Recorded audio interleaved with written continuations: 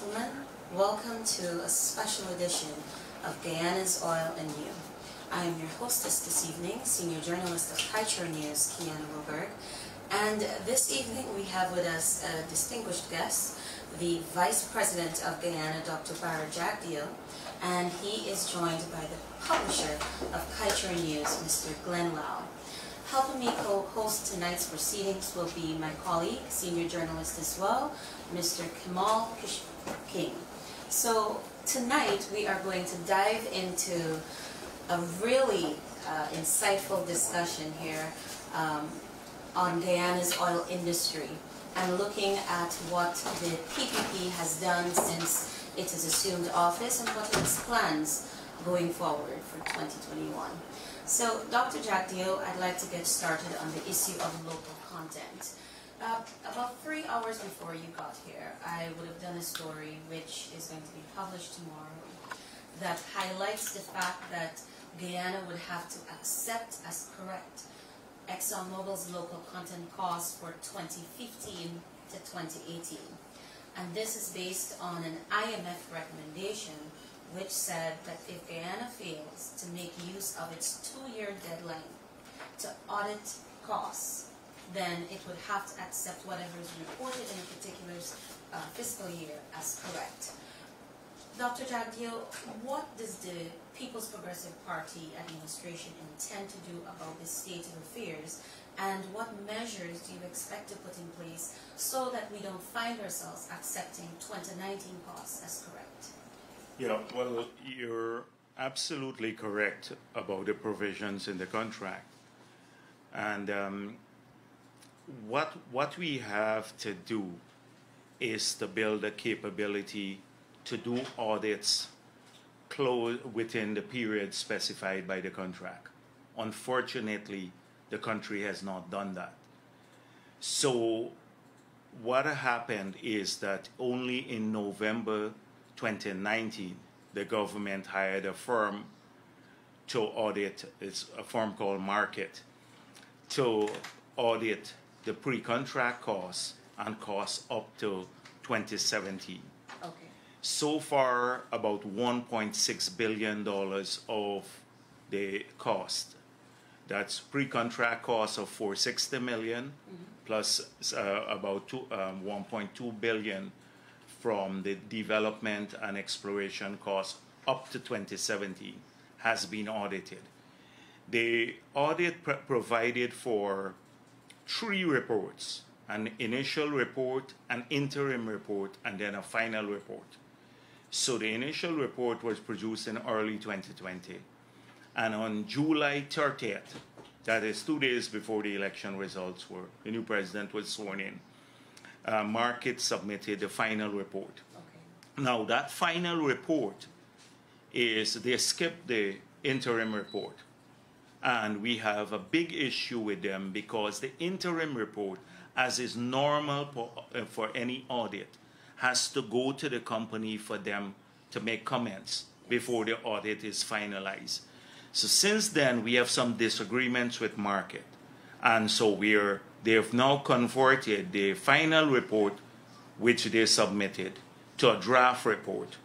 So once we go through the details of that, that will be sent to ExxonMobil for their comments, and then the audit would be finalized.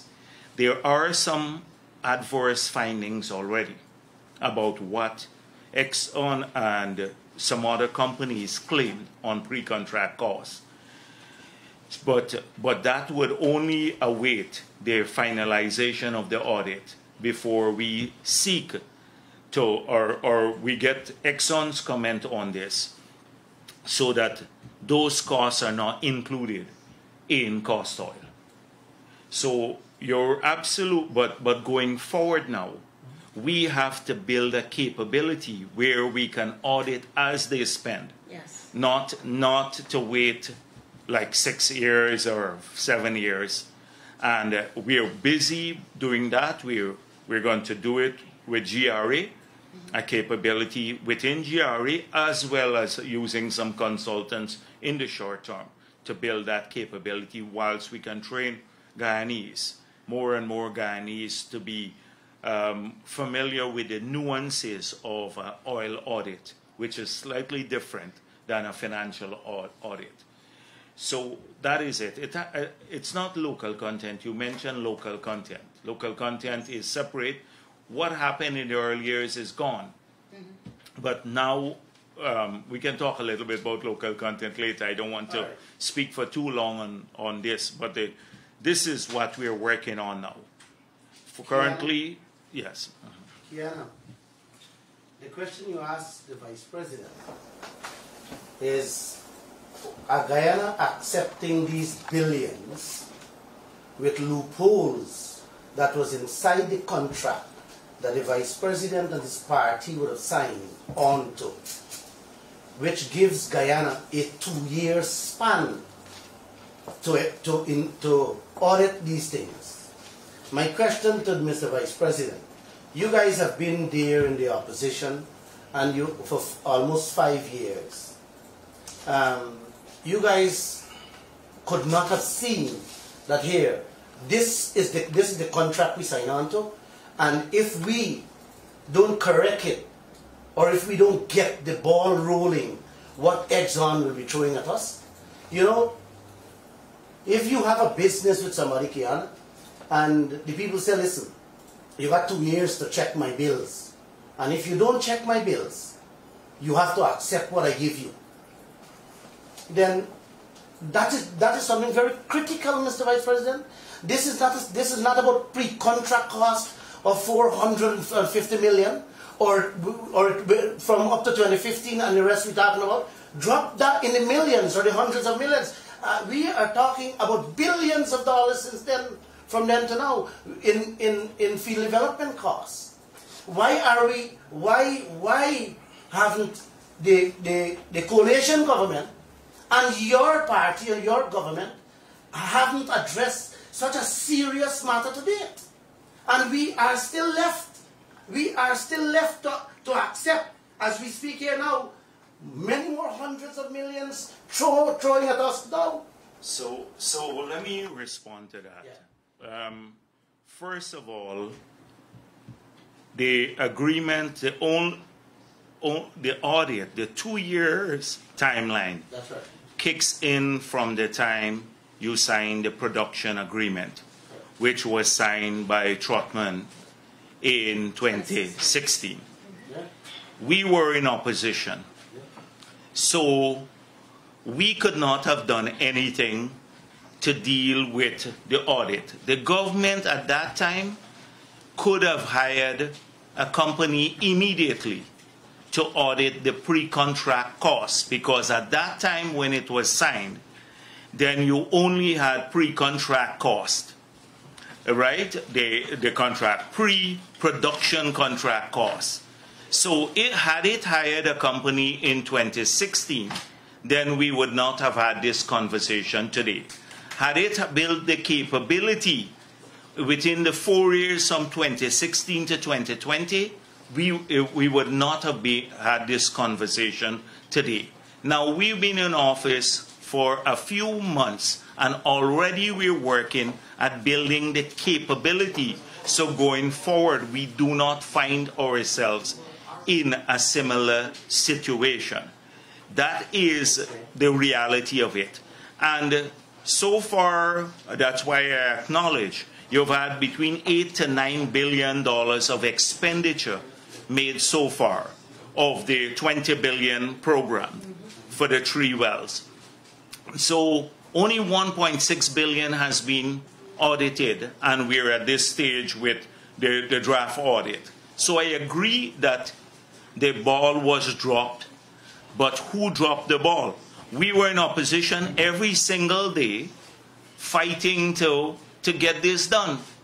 We spoke about it numerous times about this is where the government can exercise effective control, because when they make crude estimates, so for example Lisa 1, the first estimates that came in was $4.4 billion or so, and then when you actually the project was done, it dropped by just under $1 billion. The actual expenditure dropped by $1 billion. The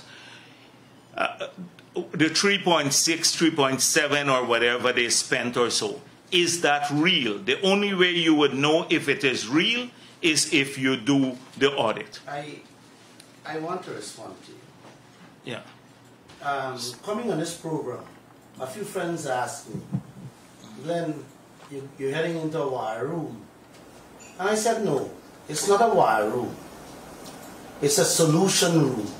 I want to change Kaieteur News into maybe a solution room so that we can have decent, honest, and truthful discussion on our assets of this land just to benefit the people of this country. I listened to you just now, and the minute you start bringing in coalition into it, like I'm not feeling very comfortable. No, but... No, let me finish. How could you... Let me finish. Please. When you bring in coalition, and you were out there, you were actually seeing what's taking place, and you knew what was going on. Where were yourself and your party mouth over all what's taking place? And I'll tell you this. You being an economist and an accountant, Glenn just went to market school, but you had to know, because the newspapers, Mr. President, have been showing these things, writing about these things all these years, exposing and writing and saying, listen guys, we are in a dilemma. And not a single word from you or your party, including a response from the coalition government. But you're absolutely wrong, and I don't know where you lived, where you lived in the past 5 years, but we spoke several times about pre-contract costs and the need to audit this, and we said this is one of the areas that we believe that the country could reduce the cost oil and therefore maximize profit oil. We spoke about it numerous times, so I don't know which country you are living in. It's not only Kaieteur News that has been speaking about this, but you're asking me what we did, and I just told you that we couldn't have done anything about the audits. We couldn't hire the firm. We are not in power. They had to hire a firm from 2016 to do the audits. They had to build a capability. We spoke about it, we criticized it, but now we have the authority. It falls on us to build that capability, and in a short space of a few months, we're already taking charge of this issue. And so I can't answer for the coalition. You should ask them why didn't they hire in 2016 someone to do the audit? Why only November 2019? Mr. President, just a month ago or 6 weeks ago, you were asked that very question at a press conference. Yes. And I remember the exact words you used in giving your answer. You told the reporters, Kiana, please, can you remember his word? Systematic, in a systematic system? No. I never systematic you system. You have been auditing the oil companies systematically. I said we've been auditing. We've been out of power. How could we audit? No, you just said that. You said that a month ago.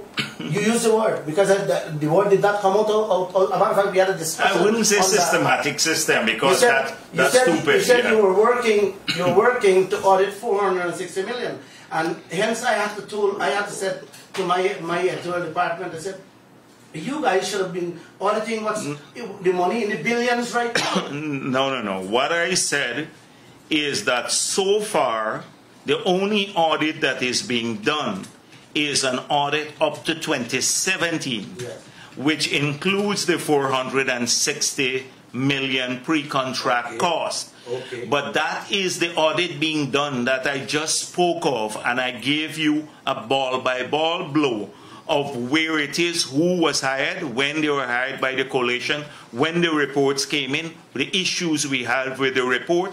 And I lamented the fact that we still have another maybe $6-point-something billion to be audited that we have to get to of expenditure that's already made. Fine. Fine. 1 second, please. Fine. But my question to you, why are we worrying about money in the hundreds of millions, 400 a day, and not worrying about the billions to which a limited time frame is set out there? No, the limited time frame is set out for all of the money, not only pre-contract costs. Yes. And that is why we're saying you have to build a capability to audit within that time frame. And you can do it. You can do it, and that is what we're doing now. We're starting to build that capability so we don't find ourselves, when the additional billions are spent for the Payara development and completion of Liza 2, that we don't find ourselves in a similar situation. So could so this nation could hear you saying that we begin to audit all those billions tomorrow morning before the time expires? No, and yes, with that time has expired basically in some ways for quite a bit of the expense, but we're building the capability to do audits not in real time, but with the shortest possible lag after the expenditure. So I can't tell you tomorrow, because I hope tonight, if you want to talk about all that we're doing, we're working at multiple fronts on rebuilding or putting in place an architecture for the proper management of the industry. So there are quite a few things going on simultaneously. And we also have to deal with other sectors of the economy. But we have an aggressive reform agenda for the entire sector. I admire that, and I applaud you guys for that. Put a proper system to manage the system, to manage the oil sector. But I'm talking about billions of dollars that have already been spent, to which we had no say in it. Isn't that a priority as in tomorrow morning, or that's beginning tonight? No, but I agree. But if the country agreed that they will spend, the Exxon said they got a license on the APNU for Liza 1. They receive a license for the production. So they said they will spend $4-point-something billion to develop Liza 1. Then after the spending is done, what controls government has? Because they're not doing the effective spending. Exxon is the operator.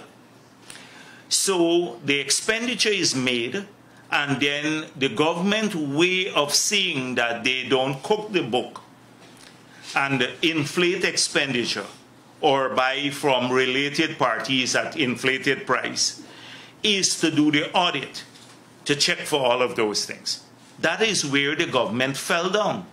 That is how you protect the national interest, to see that the expenditure is real and that it's the least cost way of developing the oil fields, developing the oil fields. Gentlemen, I think that we've spent a lot of time. 1 second, Mr. President. You said auditing this 4-point-something billion. Not 4-point-something billion. Yes. That break down to 3.5. Let's go with Liza 1, and coalition would have made those type of mistakes.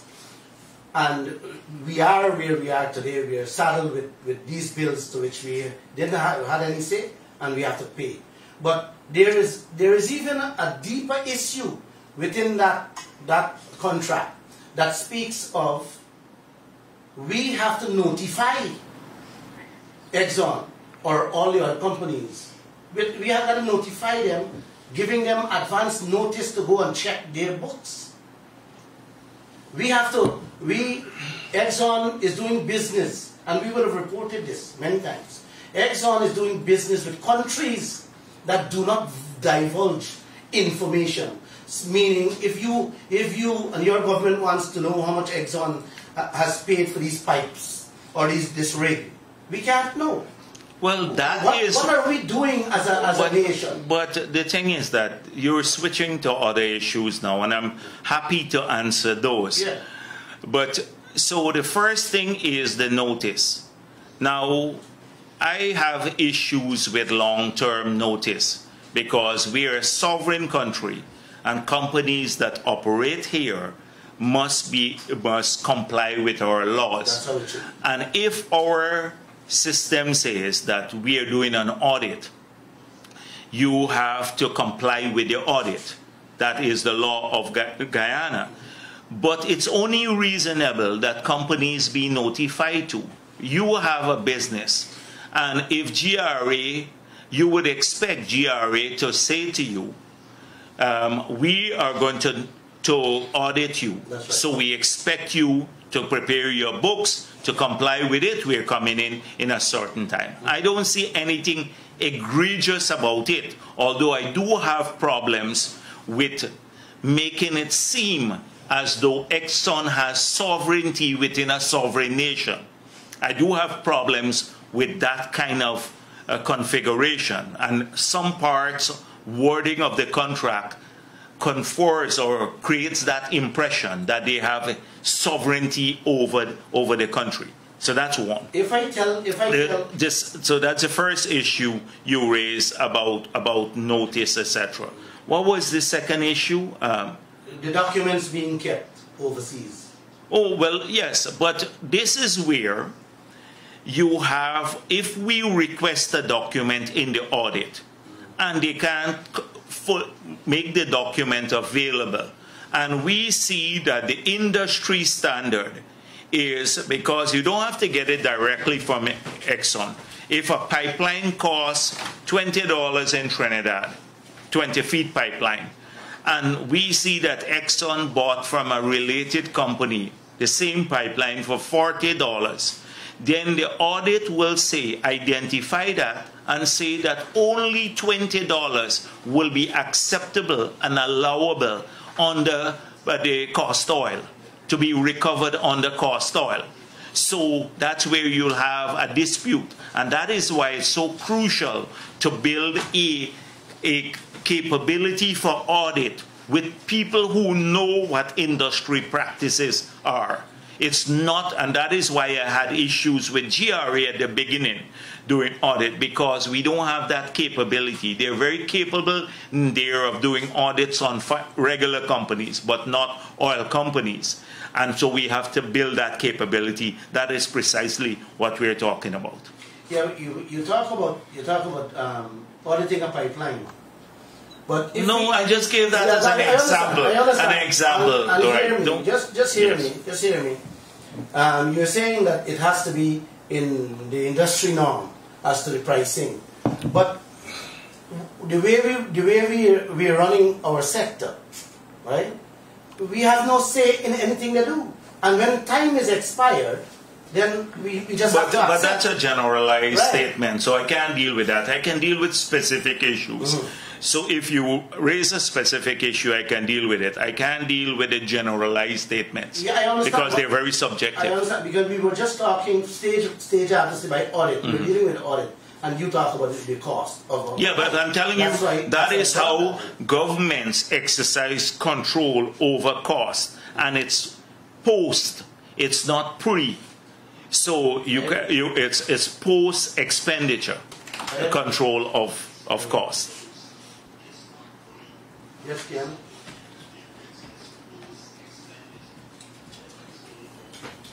Mr. Jagdeo, I'd like to move on to another topic. Also in relation to the local content matter. The President would have received a report from the local content panel that he had appointed, yes, but that document is yet to be released. When can the public expect to see this document? I'll take your comments and then we'll give the floor over to Mr. Law. Okay, so we're very grateful to the people who participated in that panel. They did an excellent job. So we had a discussion with them, and we said that the lengthy report, it's a huge report, and we can release the report at any time. So it's a big report. So we said, why don't you get it down to about 30 pages?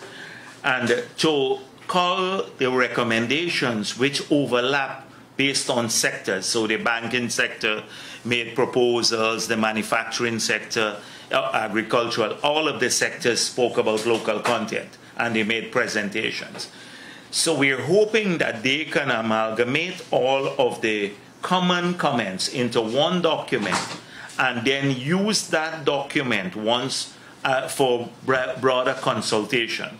So once that document is done, we can release both the original document plus the summarized document to the public, and then hold the president himself would have a consultation with the public, have the convention center and different places, get the public views on both documents, and then use that to prepare the negotiating brief to announce a policy and to prepare a negotiating brief, which will then go to the lawyers to prepare legislation to be tabled in the National Assembly. So that is how we intend to approach the matter. So Kiana, there is no problem with releasing it, but there would be all done when the president holds the consultation. So both the original document and the summarized document, and then the consultations would take place. But all with the aim, we were hoping to have draft legislation before the end of the year. But unfortunately, we have not been able to do that. Thank you for that explanation. Kiana, local content. I want this entire nation, I want everybody to know. And Mr. President also know that this oil industry, it is not large, it is not huge. This is a gigantic field we are in.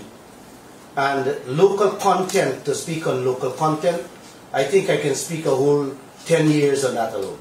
So I pass on this for tonight, Kiana. Well, the thing is that although we don't have the luxury of passing on it, because the government has a duty to protect the country, and the citizens. My friend, that should have been in place from we could always look retrospectively at the issue, but again, we were very critical in opposition. Unfortunately, you didn't hear us. Yes, I was. But you heard opposition speaking about local content and in very specific terms. And we placed that as a key issue in our manifesto to say that if Guyanese can't benefit from this industry, we might as well shut it down. Mm-hmm. That is what we said. And so it is our duty to ensure that our people benefit significantly from the industry. And they will not benefit from a policy similar to what APNU had. And you can't wait for voluntary compliance from the oil industry. They will not comply, and a lot of their subcontractors who are here now, will cream all of the business. So that is why we embarked upon this route, that there have to be a policy that sees local content in almost every area for Guyanese, a special carve-out, and that they have to spend more here on creating businesses, a whole range and we're going to monitor that closely. So this is crucial for us. And we've been even critical about the wages they pay to Guyanese versus the foreigners. And so all of that we're hoping with this widespread, this large panel that we have of some of the smartest people, and then Guyanese can come to the consultations and share their views as to what should be in part of the policy. Once that is in place, we hope to improve the situation significantly.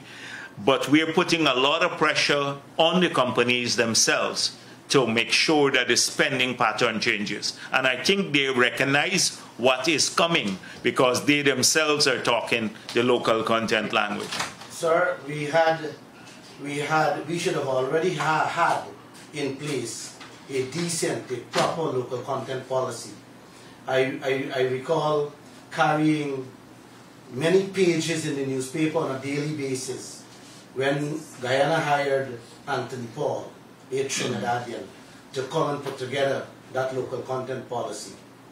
And it pains me to know that the coalition government sent that man away and hired a British to come here to overlook and to redo that man's draft that he left to the bed. And everything that Trini had in place there, it was very clear that it would have safeguarded Guyana. Instead, the politicians went and hired one guy who's a friend of the oil companies to change every single thing that Anthony Paul did for us. Well, that is something that you should address to the coalition when they come here, because they seem to be getting a free pass on most of these issues. But we recognize it as a deficiency, and that is why Anthony Paul and Floyd Haynes and Carl Greenidge and Sham Nocta and the Kevin Ramnarine, and who was a former minister, they were all part of this panel to work on the local content draft for us. That is the consultation document that I spoke of, because we want people who look out for our interests, regional and national interests, that they are the ones who are guiding the work. Later we may still have to get consultants, but not to truncate their work, but to enhance it. And so you should address that to the coalition. I don't like this, the balancing act, as though we're equally to be blamed on these issues. That seems to be your mantra now, and I just heard a little tuna calypso that you prepared. Right. Okay. And that's how I feel as a citizen of this land. Well, you're right to feel that way, but please direct your anger or your comments to the appropriate destination. It's not an anger. It's more of upset to know that you guys should have been working together. Oh, really? Yes, yeah. as a people, when you fight against one another, the nation is suffer, bro. I agree with that. I agree with that. Absolutely. I agree that we have to work together on several things. That's why we said in our manifesto that we want to approach the oil and gas sector in a non-partisan way. That is why we said in our manifesto we want a technical body to manage the industry, and we're working towards a petroleum commission. So we believe in that approach, but right now we can't embark on any engagement with the opposition because they still don't recognize the government. They think it's illegitimate. You know, Mr. President, I call you Mr. President. No disrespect to the President, the Republic of Guyana, Mr. Efana. You have been the President, and I believe that you're still the man in command and in control. No. Let's go down that route. Yes. Let's go down that route. I thought we were dealing with oil and gas tonight. Yeah, yes. I am very tired as the publisher of this newspaper. Every day, when we sit to discuss news as to what we're giving Guyana the next day, this blame game that keeps knocking at us every single moment, every single day in our lives. And I'll give you an example. Tomorrow we are carrying a story. In which one of the reporters said that Mr. Patterson is saying that the government should have already revoked the $50 million US bond on the airport. And that sends a signal to my head that sometimes I want to explode. Here we are talking every day for the last 7, 8 years on an airport. All right, we're going off to the airport. Well, Patterson should be the last person to talk about this because Patterson's criminal behavior has caused much of the transgressions there. Let me just say this because I know what we were supposed to get from that airport. We have the drawings, we have the building, what's a modern building, to pull down the entire airport and put up a large building about 17,000 square meters with a new runway with an apron to house 8 standing aircrafts at least. What will happen there is a travesty. When we came in, they were on the verge of accepting the defective works. Had Patterson been there, they would have accepted it. The people would have just moved away and we wouldn't have gotten anything. We made it clear that we're not accepting it. That is why they decided to come and fix some of the issues. Now the bond issue, etc., had we gone to arbitration with the company, they would have just shown the approvals that they got from Patterson to cut the square footage of the airport. They approved every change for the Chinese company.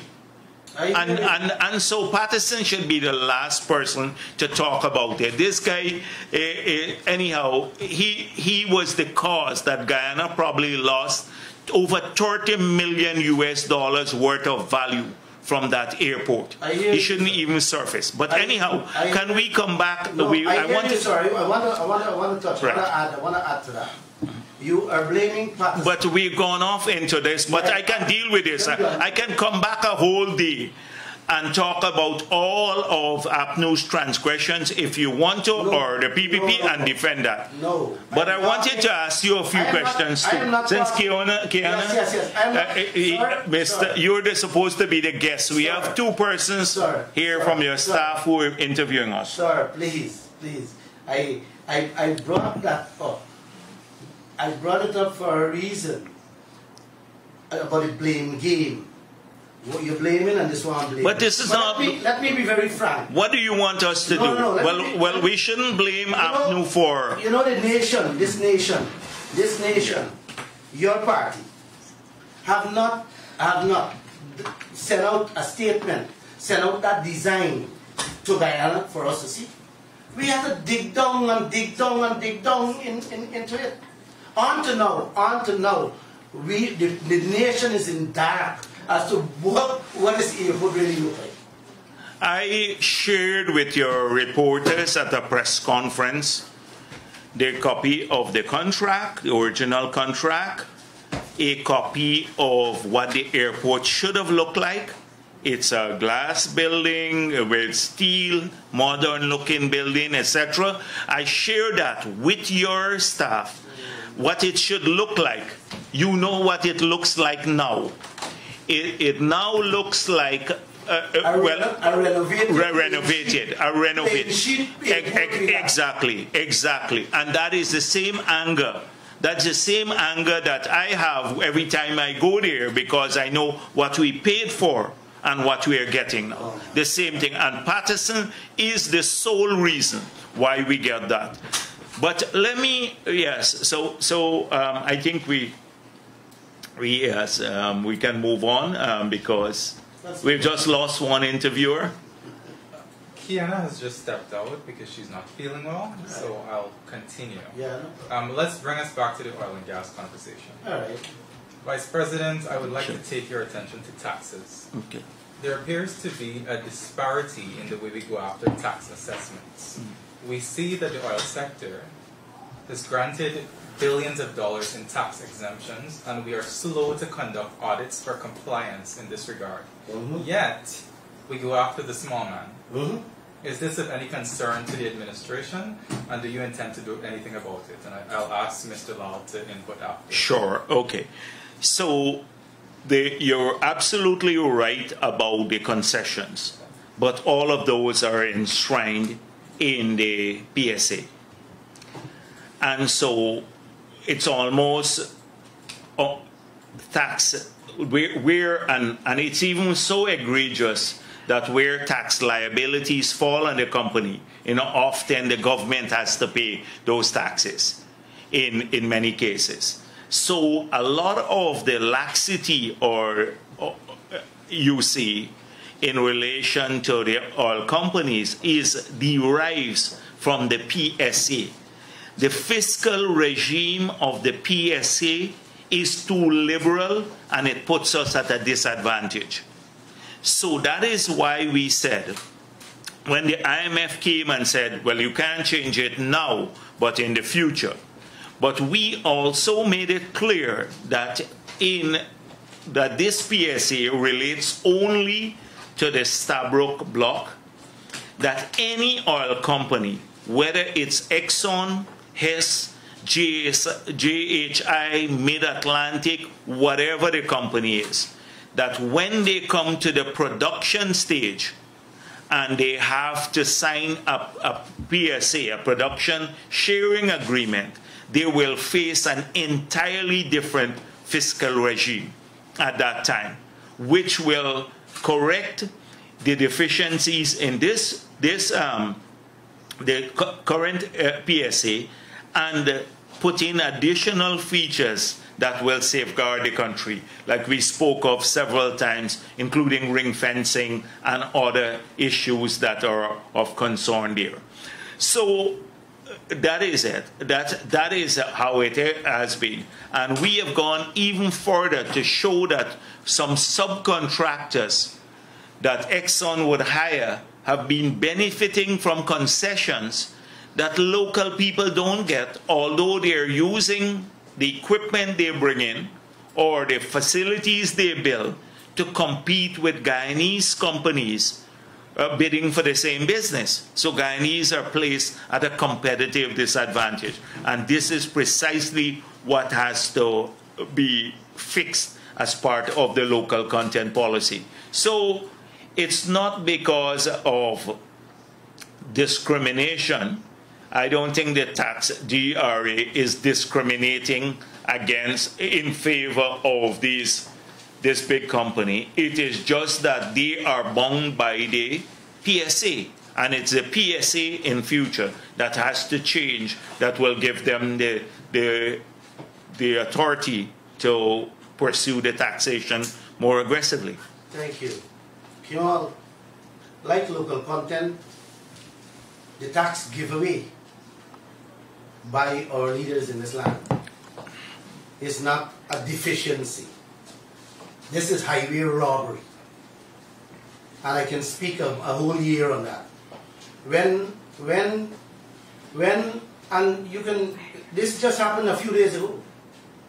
Mr. Ashley Singh went to Customs, GRA, doing a walk around. And when he could have said that, we were strengthening the oil revenues, I smiled. Because I really wanted to know if this is my leader, this is my finance minister, you strengthening what? There's nothing for you to get. And on the other hand, he's on the opposite as to the locals. He actually said, oh, well, we have to get our locals to pay. We're going after them for taxes. And I am like, no, I think you're mischaracterizing what Ashley Singh said. Let me finish. I can even get the newspaper and read it. Yeah. If his exact words, he was quoted. Yeah. But and the pandemic has taken this world. And I'll tell you this, and I'll tell Guyana tonight, as you raise the subject matter, I'm going to talk about it. GRA has been behind us for the last few months, like hawks. Like hawks. I'm like, guys. And I'm sure you have nothing to hide. We have nothing to hide. Exactly. To hide. So you don't have to worry. Hello. I don't think any business made money in this country. And they're on your back. We're going to take you to court. I'm like, you guys for real? Running after, if they come after you, they can shut you down now. No, they wouldn't shut you down. No, that's not the point. Yeah. That's not the point. The point that gets me angry and annoyed is that we are allowing these, we have signed on, giving away these oil companies, their affiliates, their subcontractors, their workers. Every single body get tax-free ride. And these people are being paid. We don't even know yet. I don't even think the government understands what is being paid. I was just told a few days ago. No, but they pay income tax. They work. No. Not the foreigners. Not the foreigners. Not the foreigners. But our brothers and sisters working out there, Mr. Vice President, has to pay their full taxes. Is this fair to this country, bro? They have to pay their income tax. But let me just deal with this. Yes. I just spoke about this issue. I told you that the tax regime they got is too liberal. The tax regime is too liberal. They got more than they should have gotten. And this has been established by almost every group that has studied this matter. You have written extensively about it. You have looked at the study done by the Berlin-based group as to Exxon share, which is outside of industry norm. Even Rystad Energy and like Wood Mackenzie, they have shown that we are on terms of royalty take and the government's take in NPV terms, that these are only in the mid-range. And I think those two groups are more sympathetic to Exxon. And even they showed that we're only in the global mid-range of taxation regimes. And the Berlin group showed that we're at the low end of the spectrum. So that has to shift upwards. Now, Exxon has said that this is the frontier country, and that is why it's frontier incentives. But so you've had comparisons. The Berlin group compared them with some frontier countries and said we're still low compared to the frontier countries. When Rystad showed like Israel and Falklands and said that, and Mauritania, and they said, oh, we're in the range of frontier countries. So you have a ton of disagreements there, even with the consultancy firms and Exxon's reasoning why it's getting the incentives. I know from a country's perspective that we have to get more. And that's where we're aiming for in the standard PSAs to come. And so even government said they had to give this, Trotman, you remember Trotman's infamous statement that he had to give all of these concessions because they protect us on the border. It's a sovereignty issue, and that is why they had to be so liberal. So we recognize all of this. We recognize this has to be done. My company, Kaieteur News, myself, we don't even take Rystad and all of these companies that speak about Guyana and Guyana's oil. We take it with a pinch of salt. Yeah, but you take the ones that have a different view than you with a pinch of salt. But you're liberal with the others that have your view. No. You're smiling. It is true. You don't balance at all. I smile and I laugh many times when I read their reports, what I put out. You believe that they are the paymasters. Yes. At Exxon is the paymasters of them. Yes. And you don't have to go to school to understand that. Everything, they would say Guyana. But if you ask me our position, I don't know what you're trying to get at, because you're making the case that the fiscal regime is too liberal. And I just acknowledge that, and I said we have to change this. And you just spoke about taxation in Guyana.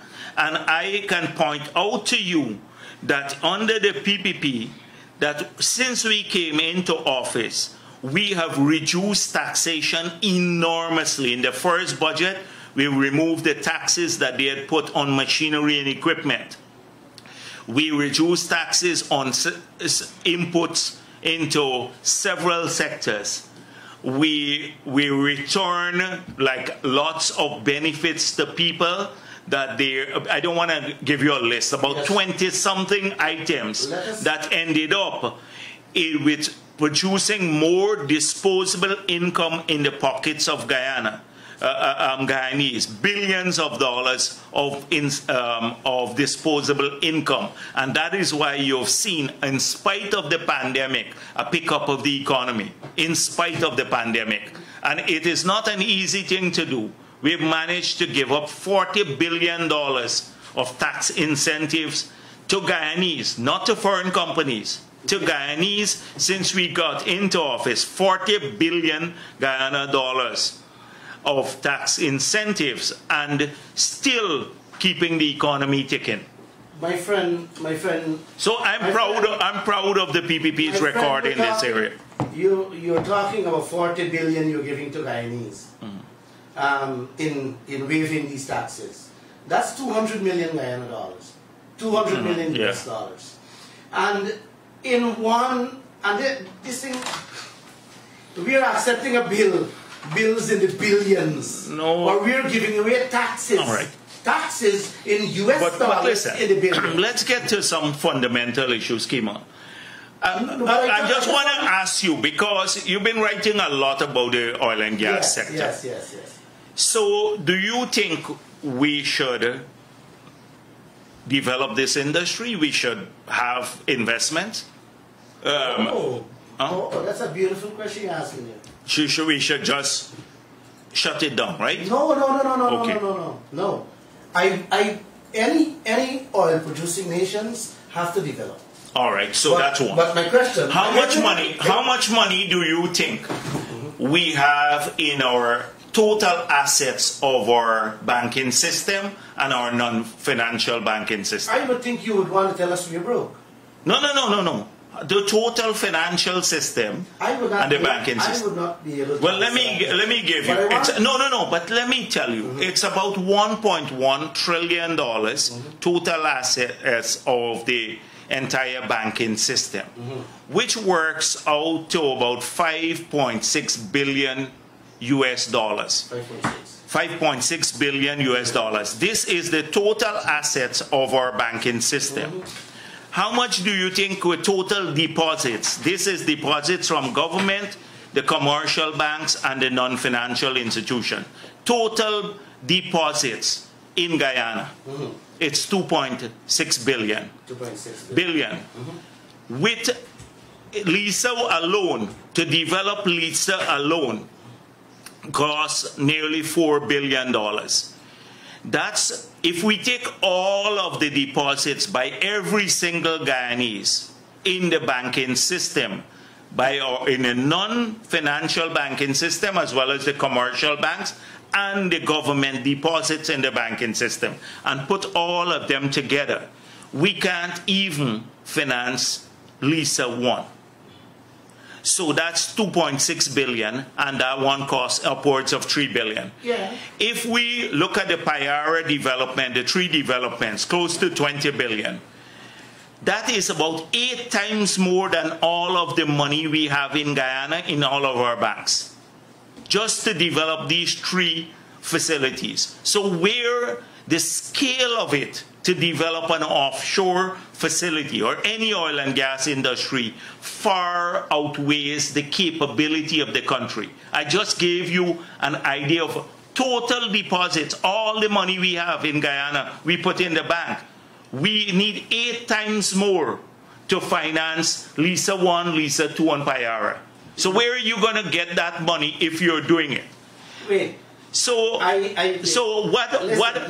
you expect I understand. the scale of this? I understand. So, right. I understand. And the people are not coming here for peanuts. When you spoke about development, right, I misunderstood you. I thought you were talking about developing this country. I didn't understand you were talking about developing the oil sector out there. I know that these Exxon. Listen to me carefully.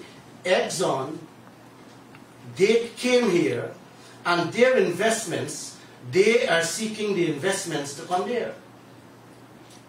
What do you mean seeking the investments? The money to develop these projects. Exxon is bringing that. Guyana doesn't have anything to do with that.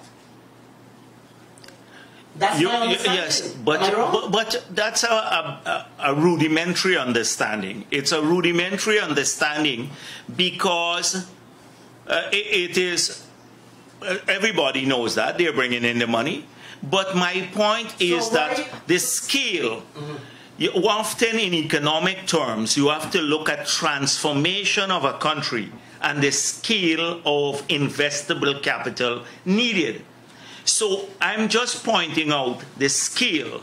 Here, just for the oil and gas industry, just 3 projects done by Exxon alone, leaving out all of the others.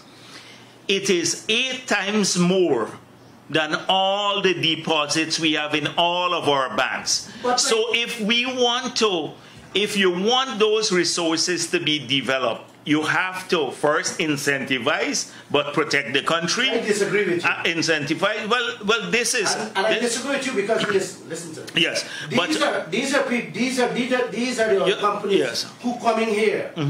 They are sourcing the funds. Yes, but they are sourcing the funds. But you have a fundamental. Let me finish. I understand, but Glenn, the issue is it's not about source of funds. No, it has nothing to do with source of funds. It has to do, I'm trying to convey to you a simple economic issue, which is the scale of investments needed to develop the oil and gas industry. I'm saying it's way beyond capability of our total banking sector. So they have to source the money. That's normal. They have the basic and they will invest and we get a share of the profit. Our aim has to be that so that they can source the money at the cheapest possible rate. To which we have no, at the cheapest possible rate. That is our aim, and that should be the policy aim of the government. Secondly, to minimize expenditure in the development of the field, and then maximize our share of the profits. And this is where, that's the guiding philosophy that's driving us. And so, there has been deficiencies, but that's the guiding philosophy in the future. And then to ensure that the $20 billion they spend offshore, that's mirrored by another $40 billion of investment onshore to supply the industry there. That is what we have to pressure these companies to service the industry from Guyana. Not from Trinidad and Tobago, not out of the US, but they're from Guyana. When that happens, then our locals start benefiting because the money is spent here, the investment is here. And you see already spin-off benefits, and this is where we have to push it. Would you please allow already, we couldn't get a single hotel going. Look at the Marriott, we had to co-invest in the Marriott, and I don't own the Marriott since we're on the program together. I don't own the Marriott, so because you had that for about 4 years in your papers, that I own the Marriott. But no, I allow you. But we already have now 29 proposals, and I think 7 of those, 8 are serious ones that will end up in 7, 8 new hotels. All of these are associated development. So you have to chaperone all of this. True. That is why I'm asking you. Sometimes I feel that you believe that we should just shut down everything, chase away everybody, and just sit on the resources for the next 100 years. So that's what I feel with your newspapers, please, and I don't get clarity from you. You go ahead. Me to speak now. I am totally in disagreement with what you're saying here. And let me be very clear. Sure. The ring around and go wrong, you went around. I understand business very simple. A man come to do business with us. He's financing that project. That has nothing to do with Glenlal or my business. However, I have to make sure, one, that the money he's sourcing, I'm in agreement with the interest rates. 2, I have to agree as to the money he's borrowing. 3, he has to tell me what and how he planned to spend this money on this project. That has nothing to do with Glenlab. Hold on, the spin-off thing coming here. I got to make sure what the money he's getting there, he's putting there, and the interest I'm paying, that I am well compensated, brother. That's all I'm saying. You talk about service centers, how the spin-off can get here. My question to you, I've been looking around, we have been reporting on service centers. Which service centers? They take Slumber-J for one. Slumber-J for one. And there are already other servicing centers setting up to supply them. Who is benefiting there? Not the Guyanese people. You know well, let me tell you, since we got into office, I personally intervened to clear 4 sets of working permits that the people were waiting for over 2.5 years. For 2.5 years, they met every requirement. All Guyanese companies, over $55 million US. That they're investing. Well, Guyanese. I am proud and I'm happy. Right. I am happy to hear. Right, and they're investing. Because but they wouldn't be able to invest $2 billion US because all the money in our whole banking system is $2.6 billion. The Guyanese, if we take all the money and pull out all the money from every bank, don't do that. No. But they can invest the $55 million, but they can't invest. Don't do that. Yes, okay. Local content. You have to allow the people of this country to get a fair share of that. But Glenn, it's commonsensical. If you need $40 billion of investment to service the oil and gas industry, and you only have in all the banks in this country and all the money that we have, Guyanese, that we deposited there, only $2.6 billion, then you have to expect that the rest of the money, $37.4 billion, will have to come from other sources, external sources. So there is a room for that. But then when they come here, we have to ensure that the Slumber-Jays pay their taxes. That is how you get more money into the treasury, that they hire Guyanese, that they include Guyanese in joint ventures, etc.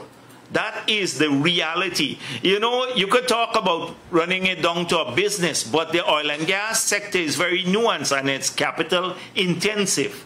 It's very capital intensive. I think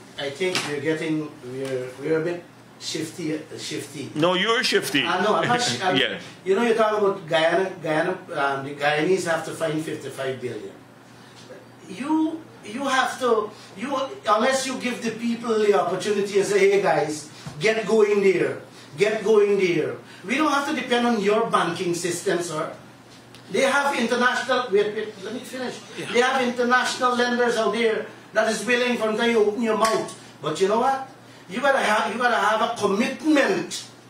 And this is what we need to, we need to have that commitment from the government and also from the oil players. And why I'm saying this is because the same land that is in dispute with the PNC lawyer, well, what's his name? James Wan.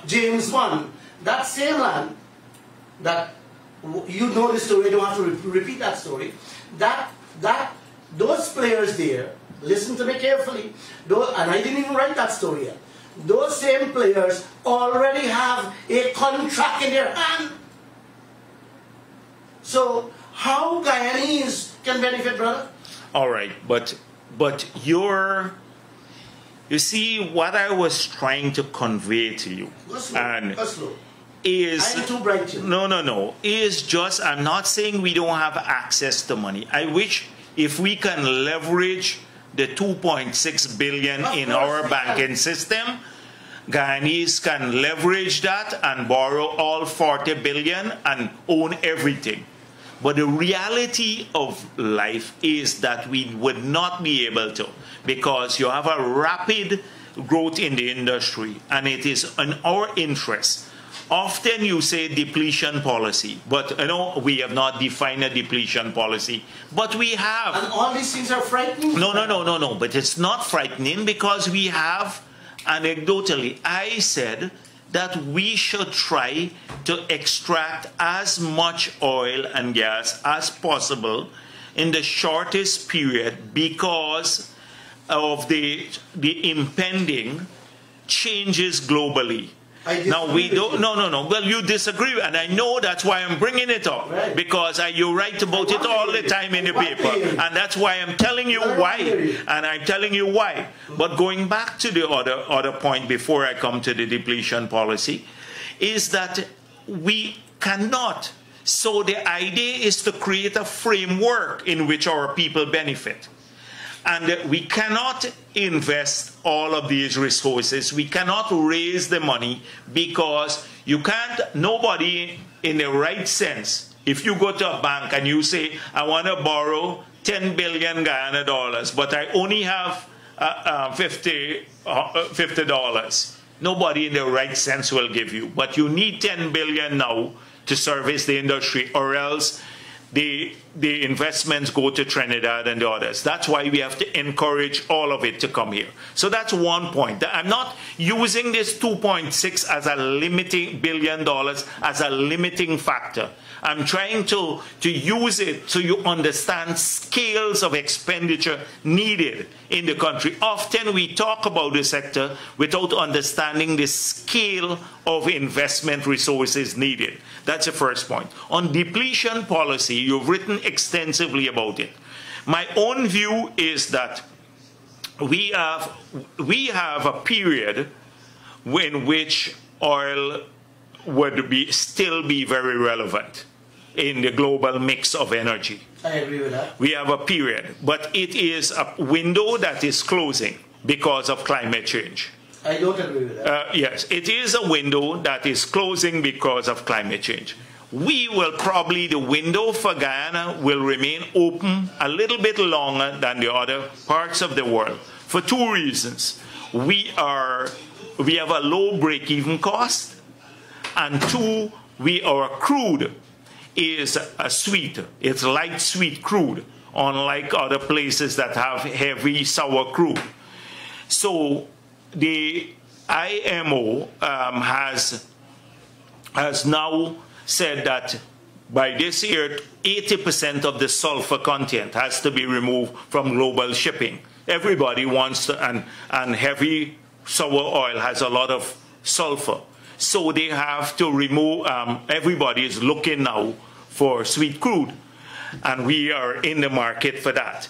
So because of climate change, because of these global regulations, because with the Biden administration coming in now, he's made it clear, I'm moving to renewable energy. And once you have a country like the United States doing that, China has already moved substantially into wind, solar, a whole range of renewable energy. They're looking at alternative fuel sources. Some countries have banned the combustion engine from, say, 10 years' time. So the demand for oil and gas, oil, will either be static or declining in, say, the 15, 20 years' time. But it will change because the climate change is a real issue.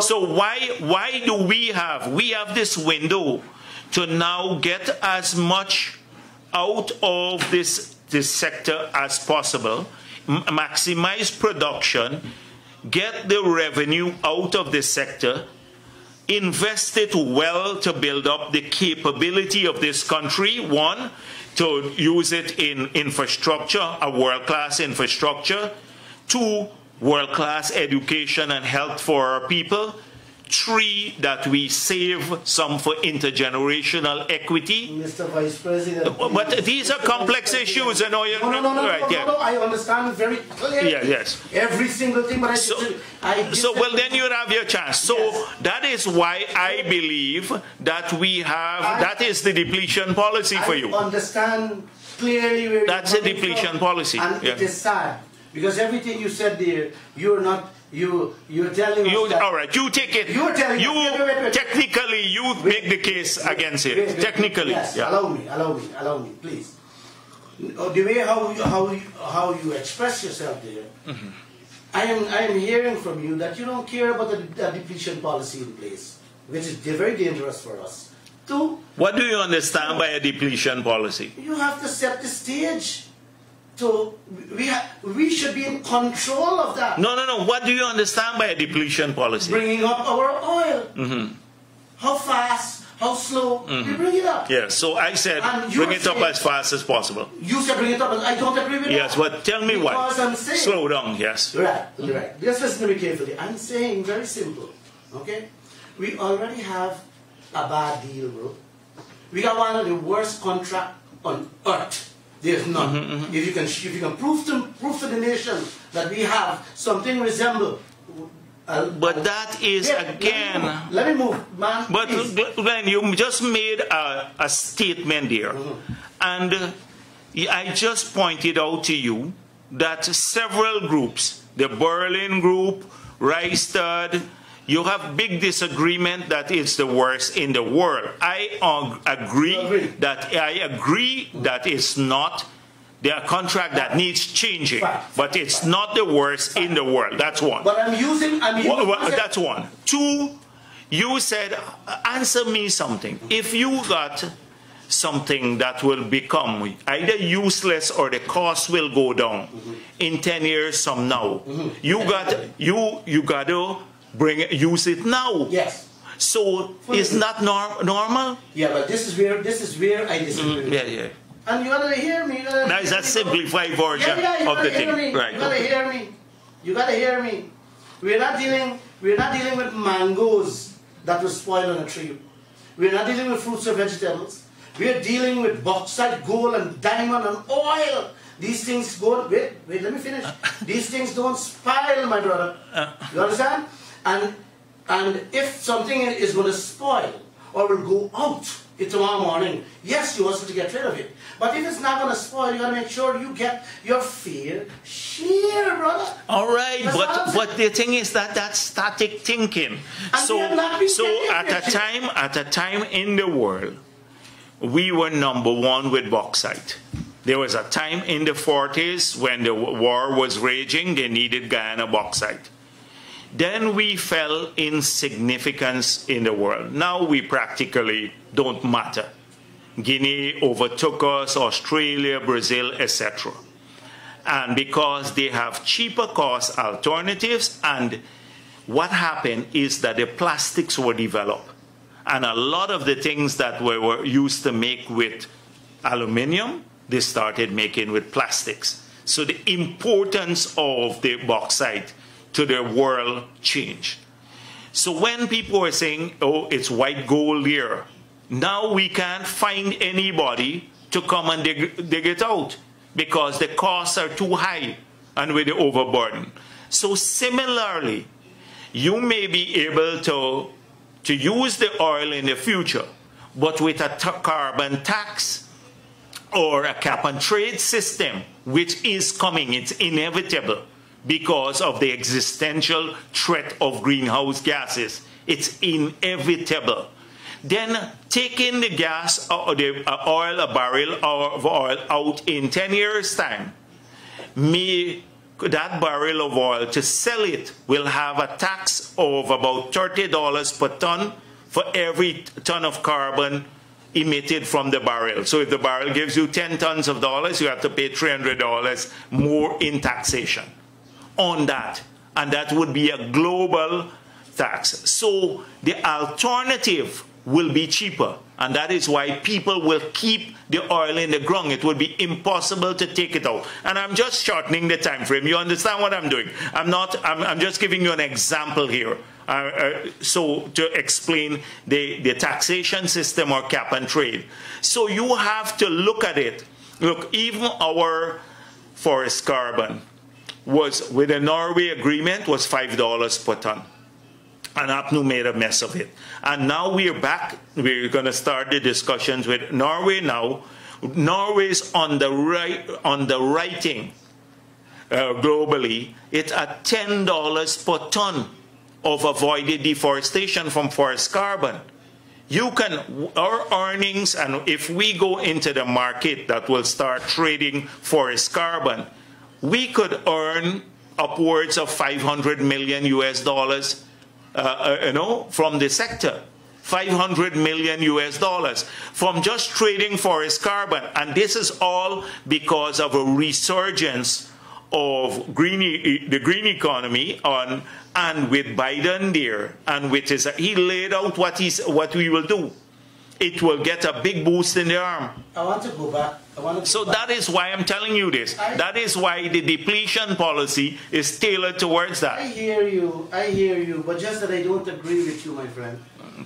But you don't have a reason behind your disagreement. It's an emotional one. A lot of your things are very emotional, not. Hear me clearly, and I'm going to use your word back. Similarly, you use that word with the bauxite industry. Would you care to share the information with this nation as to what Guyana received? I listen, you said they're actually going out and they're going to disappear. The world would need it. They're still huffing out our bauxite for donkey years now, since even before you did. Yes. What has Guyana gotten? Well, that's my point. I give you a chance to speak. Please, give me back a chance. If we... It's the same thing I'm asking.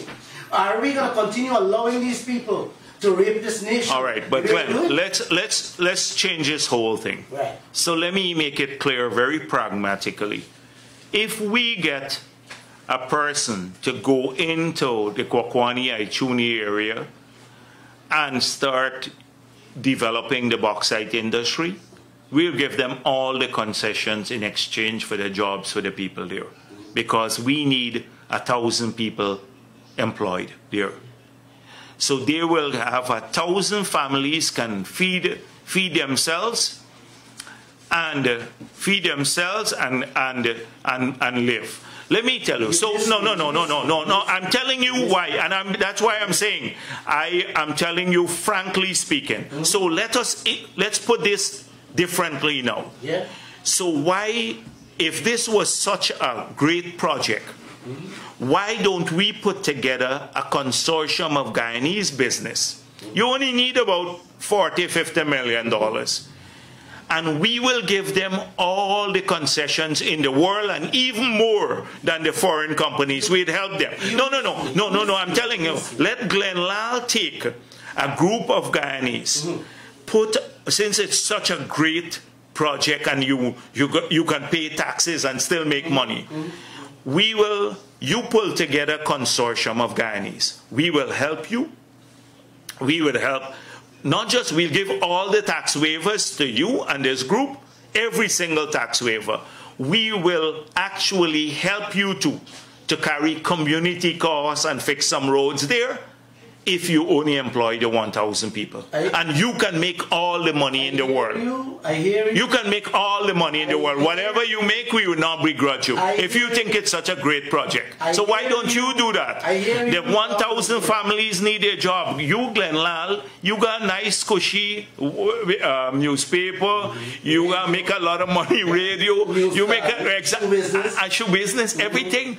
Those 1,000 families need to eat and feed. So it's not because government is giving away. We'd give it to you if you want to develop the same thing, or any Guyanese. I hear you, but you have to understand, that's not what I'm asking you. That's not what I'm saying. Yes, that's precisely what you're saying. And I want to give you the opportunity to develop the bauxite resources. I am saying if we are going to give it to a stranger, brother, we got to get a reasonable share. Yes, but if they're saying, if the stranger is saying, I can go to Guinea, and Guinea has a deep water harbor where I don't have to dredge, which pushes up the cost additionally for shipping. The big ships can come there. Once the bigger the ships are, the lower the freight is.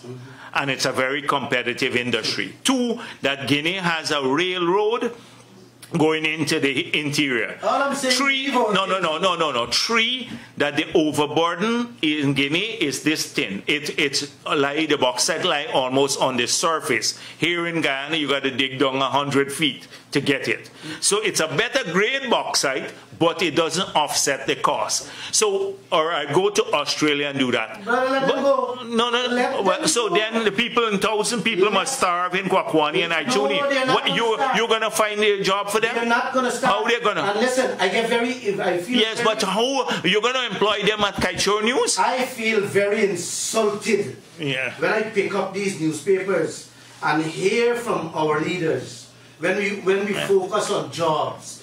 Well, you could feel jobs. Is that what we really come to in this life? Because you have a job and you have an income. A person who doesn't have a job, when can't feed their family or just lost a job, they think differently. They want a job.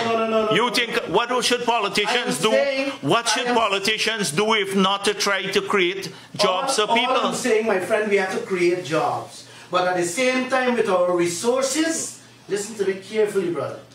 I beg you, listen to me carefully. Yes, but it is emotional, man. No. All I'm saying is that if you have an asset, you must be adequately compensated for it. If not, leave it alone. Yes. Listen, you know how many thousands of people not working? And guess what? They're living. God provide for the birds in the air, brother. Oh, really? Yeah. You go to the starving families when they don't have food. Let God drop food from and give to them. I don't mean to disparage religious people, but you think a hamper will drop from heaven? I know that. You think that? Anyhow, we have enough. You will feed them. You will feed them. I gone to communities where people don't have.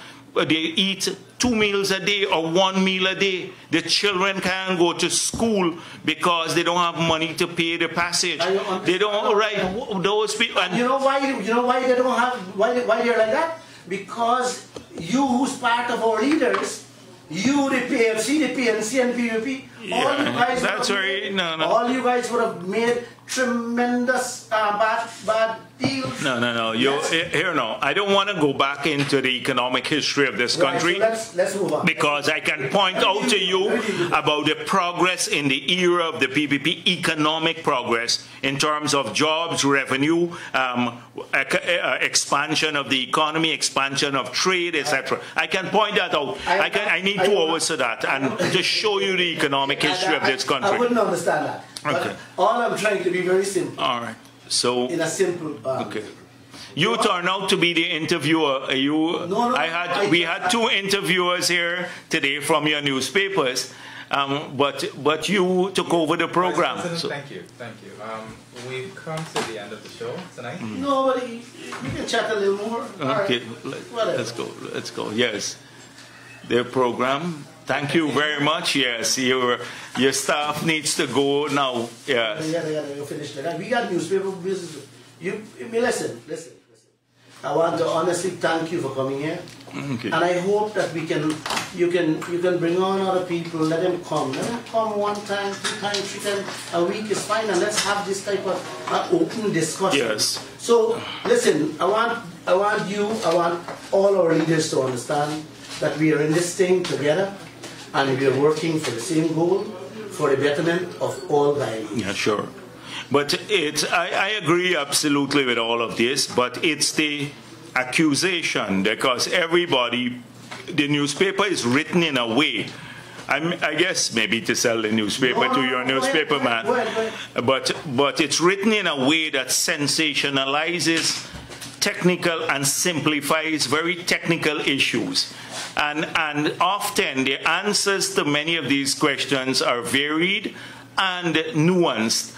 And you handpick people who fit in with your philosophy, and they get the prominence. And you can have a ton of other technical persons saying, they're giving an explanation, even a technical explanation, without finding the space in your newspapers. So I hope that the paper would be more balanced in that regard too. That's not true. So thank you, Kemal. That's not true, Kemal, 1 second. That's not true. The only thing I walked in this radio room with is a few newspapers yesterday and today. And you said I don't have time, but I would have read some of the headlines. You can save that. You can stay on the air and read your headlines later. Right. I have to go. Thank you for coming on the show tonight. Right. Mr. Lal, thank you for facilitating. I just wanna wish him a very Merry Christmas and a solution Yeah. New Year in which we can find solutions to the issues that plague these deals and these contracts, and see how we can work together and we'll fix them to benefit us. Yes, so, right. Thank you. Right. Merry Christmas to you too. And I hope the paper will be more balanced in the new year. Okay, thank you. Thank you.